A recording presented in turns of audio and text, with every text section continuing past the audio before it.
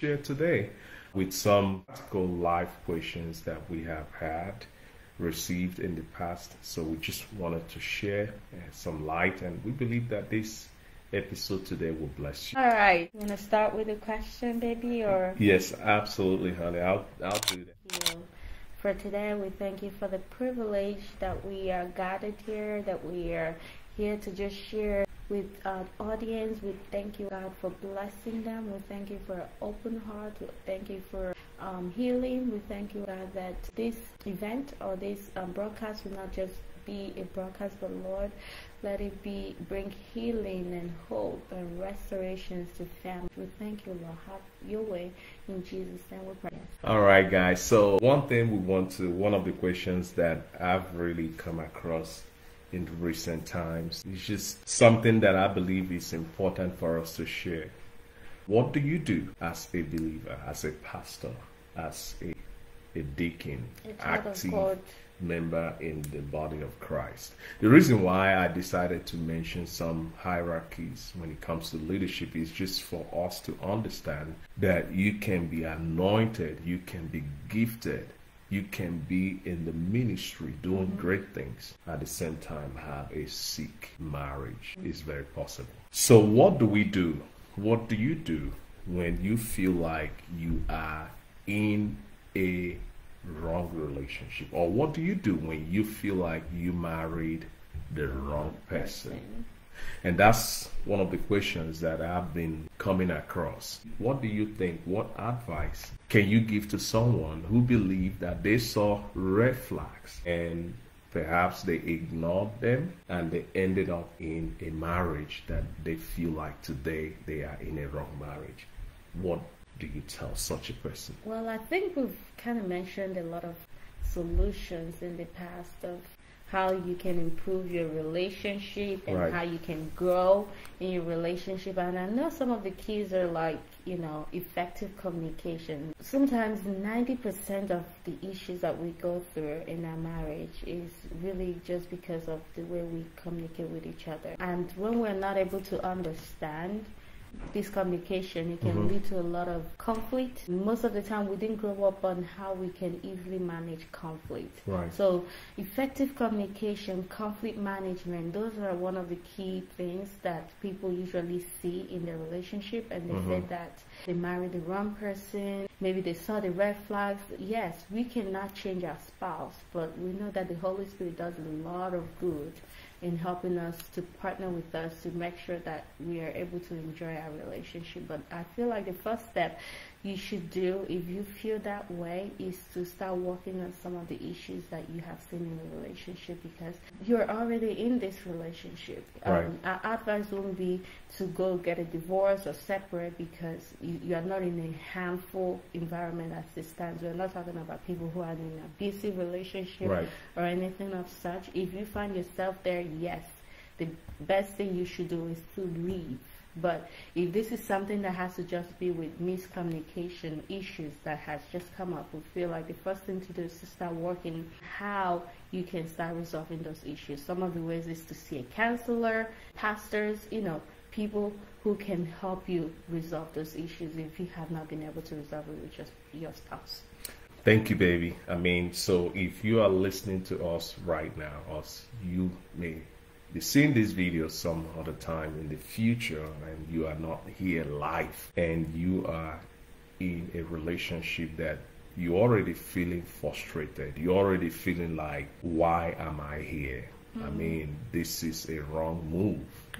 And you felt like this could have been avoided. And you are just like Samson. Remember the Bible, that there were some red flags for Samson, and God actually gave instruction specifically for Samson. And I've seen some, people with a very touching story that will tell me that God revealed to them not to actually get into this relationship. And finally, you ended up in this relationship. So we're just asking, what do you do? You're already frustrated because everything you're doing to make the relationship work is not working. And you already have a mindset that, you know what, I disobeyed God. You know what, I made a mistake, so I'm in this relationship.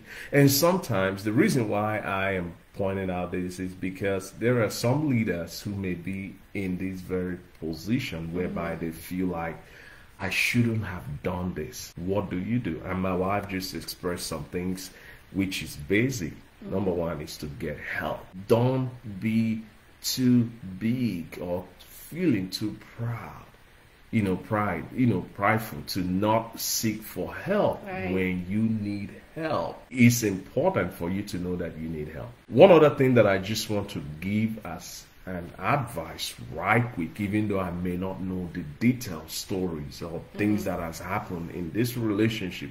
One of the first things that I also want to chip in here is that until you accept the person you have married, whether they are evil, whether they are bad, the wrong person, as long as you continue to see them as the wrong person, you may not move forward in this relationship.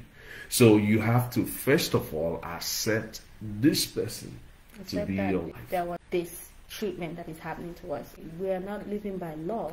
That's one thing that we know, right? Yeah. We are all, God has given us the grace to live instead of having to condemn yourself, knowing that there's no condemnation for people who are in Christ Jesus. Amen. Get yourself free first to know that you are freed from this bondage, from this guilt. And I think that's kind of like how to move forward. So more especially, I've also seen this with people who are in ministry, people who were active in church, people who were serving the Lord before they get married. And after getting married, they feel like, this was a wrong move. I thought she would change. I thought she would love what I'm doing. I thought he will be, all of these expectations. And you've been in the marriage for 5 years, 7 years, 6 years. This person just have not made a move, have not made any inch to actually just, changing or trying to lean or compromise or negotiate with you to just accept that this relationship can work out for both of you. It can be very tiring, more especially when you go into marriage, just having expectation how things will go for you. Like I said, the first thing is to accept what you have. God may not be able to work with what you don't have. There's always this first principle of what is in your hand. And all you got is you first. So when we continue to look at our spouse as the problem, you continue to look at your spouse and just continue to compound and look at the problem. It could be very frustrating. So you need to accept, like I accept this person to be your lovely wife and become the right person in the relationship. The Word of God says in the book of Romans that God will use all things that come our way as believers. He will use it for his own good and work out something beautiful. When I think about this, this question, like I said, a lot of believers get stuck up with, I married the wrong person. I know the person the Lord revealed to me that I should have married. Now they are married. They are having a good time. They are not having problem. See, I tell you, you are the one having the problem because you are looking from outside. You are looking from the outside. So you need to work on yourself by accepting that this is your wife, this is your husband first. Until you accept that, until you are comfortable and convinced with the gift you have, you may not move forward. So accept that you are married to this person, whether they are devil or not. How do you come to accepting it? Because I'm, like we talked about, accepting is not just something you just wake up to do. How do you grow to accepting with, Absolutely, honey. This is a work that the Holy Spirit does in us. Take for example, when I got married to my beautiful wife, when I got married to you, I came to a point where I started saying to myself, my goodness, I'm stuck. You know what? I'm being honest. I'm stuck. So it means that this is it. Yes. I'm not, my mindset, like I'm not going to have the opportunity to befriend a fair lady, a short lady. Like so, and I'll wake up in the middle of the night after getting married for 3 weeks. I'm like, that's it. This is not like, at that time, we were still doing lovey until we started having issues. And right there and there, I started feeling like, man. hey. And it's very okay for us to be a little bit honest here. That it came to a point where I said to my wife, I'm ready to end this relationship. It's okay for people to see me as a failure than for me to be in this thing. Because I started feeling like I married the wrong person. But today, we are here after how many years? Counting? 11 years almost, right? Still here doing life together, loving on each other. And I realized, like I said sometime in our video, that love is not enough. Grace makes it possible. Love is not enough. So if you think you love somebody so much that you just believe, I'm just going to go along with this person. I'm just going to marry them and believe that they will come along the way for me down the line. Then what changed? Remember, that was a commitment you made to yourself to love this person anyway, unconditionally. So what changed? It simply means your perception have changed. It's not this person. That person is you. It's you that have changed.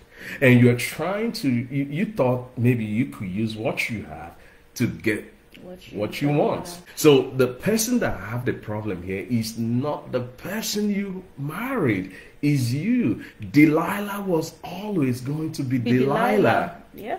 So Samson marrying Delilah is not going to change Delilah to become a better person.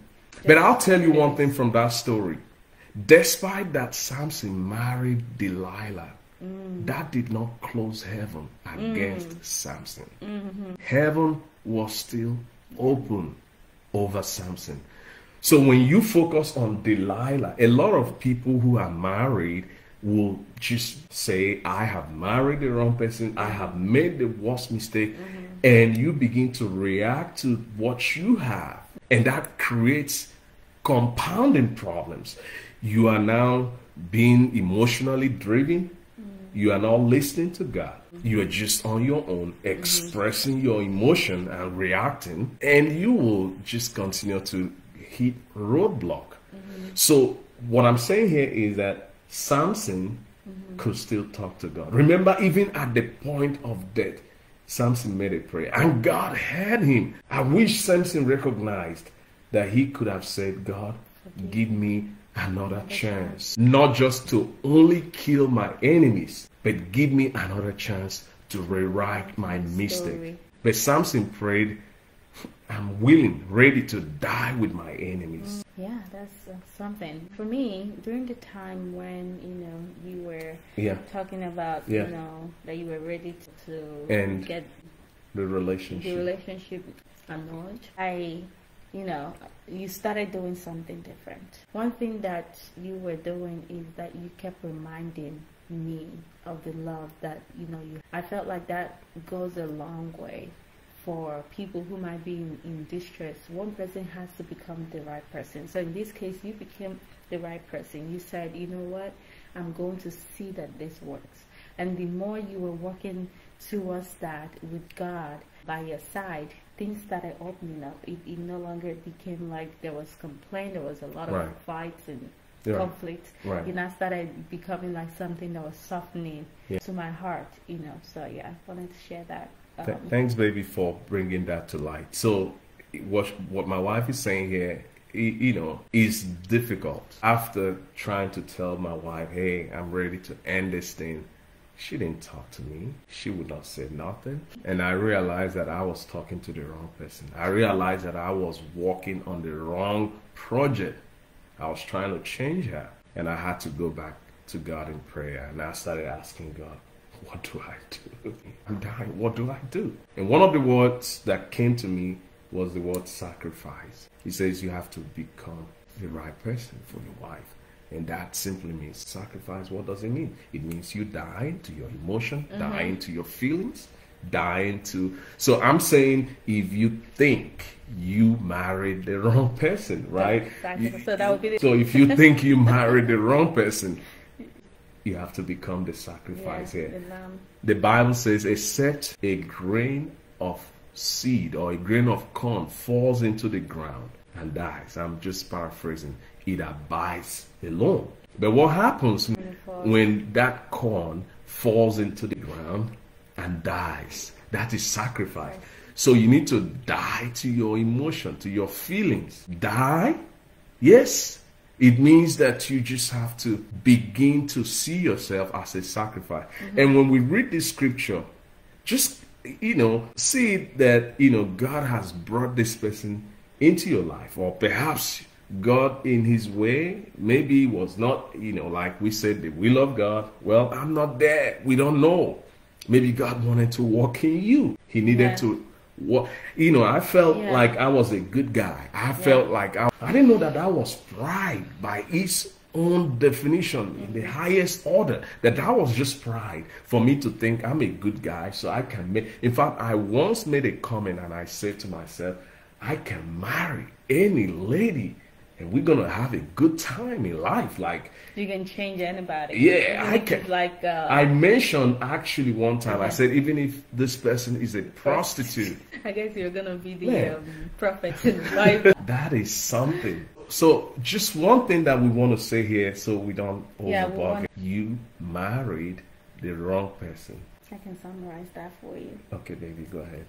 If you cannot find a counselor, like sometimes when we think of counselors, we think of people who are crazy, who are mad that they are the only people that go to counseling. Right. I think we need to change our perspective, especially in our African world, that counseling doesn't mean that you need to just go sit down with somebody. It could be a friend, it could be a pastor. You can go in and seek some guidance. The second thing is for you to accept who you have married, and start working on with the relationship. And the third thing is to sacrifice. Right. Yeah, we have so many bunch of things to suggest, but we want to wrap it up here. But before we go, I just wanted to say that it's important as a child of God for you to know that even when you go through tough times, that heaven is not closed against you. Yeah. No matter what you're dealing with right now, God is still alive and on the throne. Even if you have made a mistake, even if you disobeyed God, there's always a comeback opportunity. So do not conclude and ostracize yourself by putting yourself outside saying, I made a mistake, and because of this, I'm gonna in fact, I deserve it. Yeah. Like, I think I've heard people say, because I disobeyed God, now I think God is punishing me with this. We have done. Right. So he wants us to confess. He wants us to say that we have sinned, and he's always ready to forgive us. Absolutely. Yes, baby.